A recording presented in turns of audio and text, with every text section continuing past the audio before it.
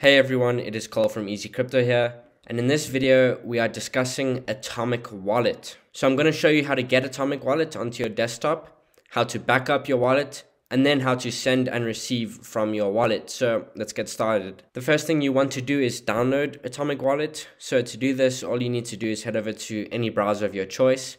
Here I am on Firefox, so I'm just going to open a new tab and search Atomic Wallet. When you search Atomic Wallet, it's going to be the first one at the top here, atomicwallet.io. Now, please make sure you are on atomicwallet.io. That's really important, as if you're on the wrong site and you download something from that site, you might be downloading malware or a virus or something you don't want on your computer. So please make sure you're on the correct site. Now that we're on the right site, you want to head to the top right over here and hit download. Now I'm on Mac, so I'm going to hit Mac OS, but obviously you'd select whatever you're on. And then Atomic Wallet's going to ask you if you want updates. I personally don't, so I'm just going to hit the cross over here. Okay, as you can see, Atomic Wallet has downloaded, so I'm going to head over to my files.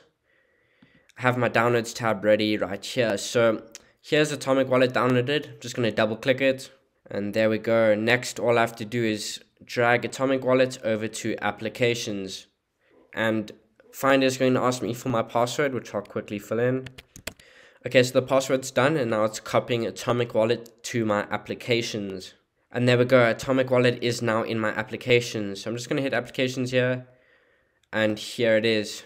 Let me open Atomic Wallet. Okay, Atomic Wallet is now ready to go. So I'm just going to make this tab big, and let's get started with Atomic Wallet. Now it's going to ask you, do you want to create a new wallet or restore from backup? So if you already have a crypto wallet and you'd like to restore your backup into Atomic Wallet, you'd click here. But if you're like me and you want to make a new wallet, which I'm assuming most of you will want to do, you just want to hit new wallet. Now it's going to ask you to set a password, so I'm quickly going to do that. Alright, I have my password typed in and I'm going to hit set password. And Atomic Wallet is just loading all the different wallets. Okay, Atomic Wallet is ready, and now it is giving me my 12-word backup phrase.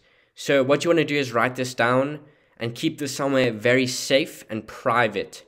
If your computer is broken or stolen, or the hard drive is wiped, or anything bad happens to your computer, you will need these words to get your funds back, to get your wallet back. It is best practice to write this down. You decide how many copies you want. I would recommend having 2 or more, and make sure to keep it somewhere safe and private. So I've written my words down already, and I'm going to hit open wallet. Just one more thing about your 12 words is you also don't want anybody else to see it. If anyone gets your 12 words, they can also just take your words, put it into another wallet, and they have access to all your funds. So that's why I say keep it somewhere safe and keep it somewhere private. Now we are in Atomic Wallet and we can receive or send crypto from it. Before you can send crypto, you have to receive crypto first. So I will be showing you how to receive crypto into your Atomic Wallet now.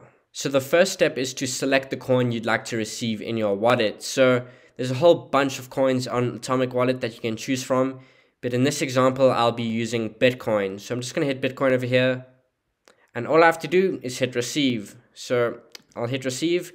And now this is my Bitcoin address. So if you were placing an order with Easy Crypto, you would copy this address and paste it in the address tab when you are checking out.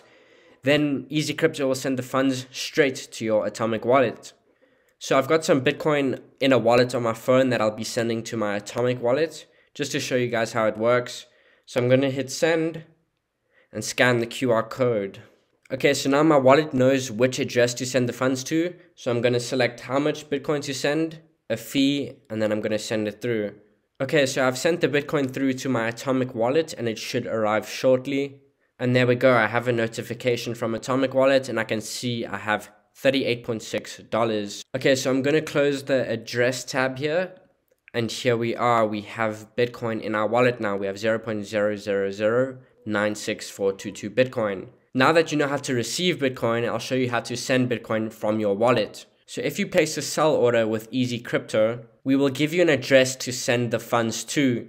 So in this case, if you placed a Bitcoin sell order, we'd give you a Bitcoin address and then you'd send the funds to that Bitcoin address.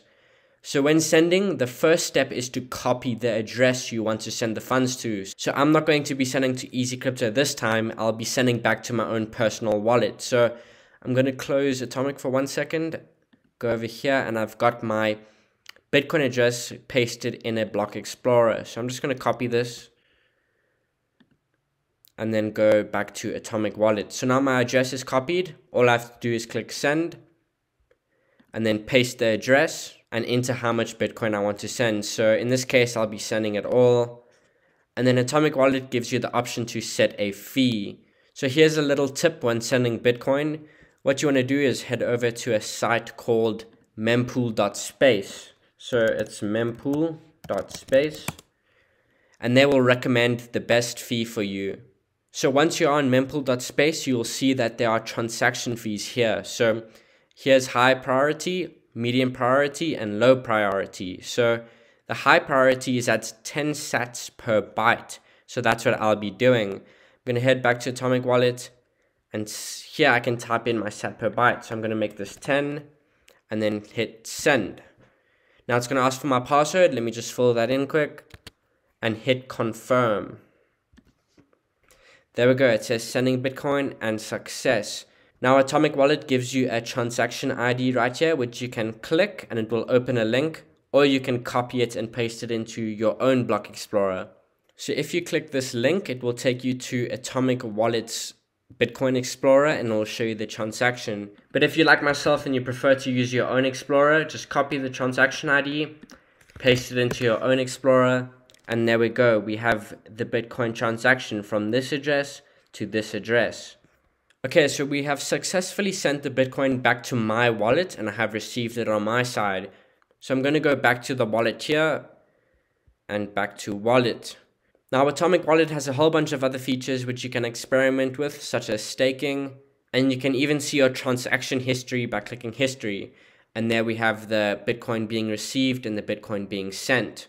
So in this video, I showed you how to back up your Atomic Wallet, how to receive in your Atomic Wallet, and how to send from your Atomic Wallet. And that is the end of this video. Please let us know if you have any questions. Cheers.